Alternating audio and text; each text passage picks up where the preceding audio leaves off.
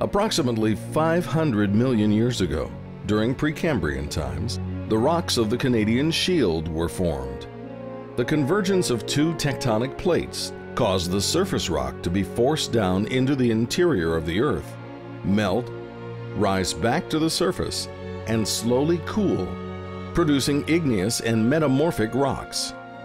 During the last ice age, when glaciers covered the area, the advance and retreat of the ice flow forced the shield to extend southward to the northern reaches of the United States, carving thousands of lakes in its wake. In more recent times, through the process of algal photosynthesis, thin layers of calcium carbonate have been precipitated beneath the water's surface.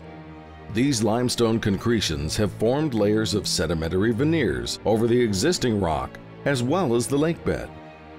The combination of this rock and gravel bottom, large boulders, cool, clear water, and the presence of a sustainable forage base today offers nothing less than an ideal habitat for smallmouth bass.